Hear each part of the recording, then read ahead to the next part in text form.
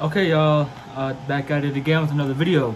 And in today's news, the Raiders have signed former Lions, Cowboys, Seahawks, and Jaguars running back Bo Scarbrough.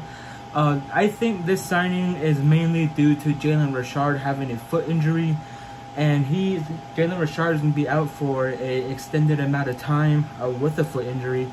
So the Raiders brought in another running back. Scarbrough was drafted by the Cowboys in the 7th round out of Alabama.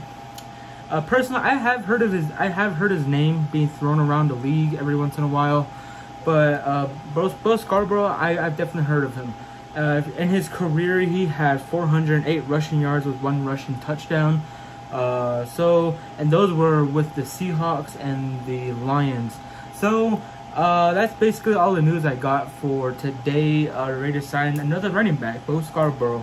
So now we have, I think, Josh Jacobs, Kenyon Drake, Trey Ragus, Garrett Goshek, Bo Scarbrough, BJ Emons,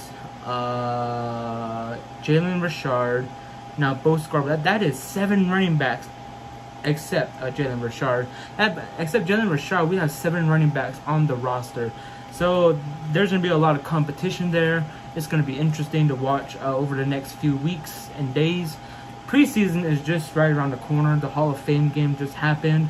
So it'll be interesting to watch to see where all these players land and who gets released and who the Raiders keep.